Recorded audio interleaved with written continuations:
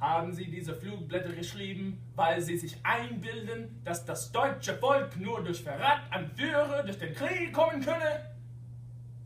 Der Krieg Ja oder nein? Das kann doch nicht so schwer sein. Gegen Amerika, England und Russland haben wir keine Chance.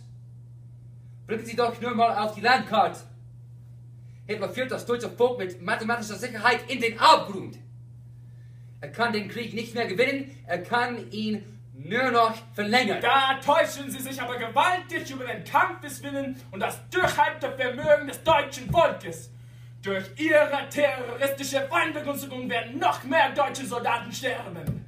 Nur wir den Krieg jetzt schnell beendet, verhindert Krieg beenden? Ja, wie verhindert das Notfalls. Ja, glauben Sie, Sie können über Krieg und Frieden entscheiden?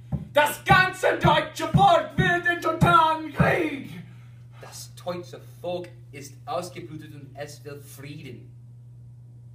Hitler und seine Helfer sind schuld an einer unglaublichen Metzelei in Europa, die jedes Maß unendlich überschreitet. Jeder hier weiß. Ja, was bilden Sie sich denn ein? Sie ehrloser Hund haben noch die Frechheit, vor Gericht den Führer zu beschimpfen.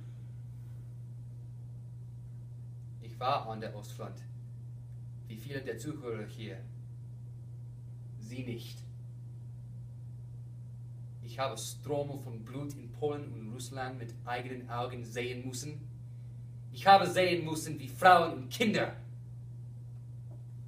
von deutschen Soldaten erschossen werden.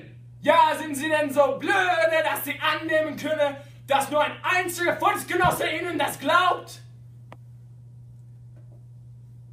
Wenn Hitler und Sie nicht Angst vor unserer Meinung hätten, würden wir hier nicht stehen. Ach, halten Sie doch den Mund! Es ist doch sowieso ehrloser Lump! Sie sind doch nur ein Dummkopf und ein mieser Verräter! Ende der Vernehmung. Noch Fragen?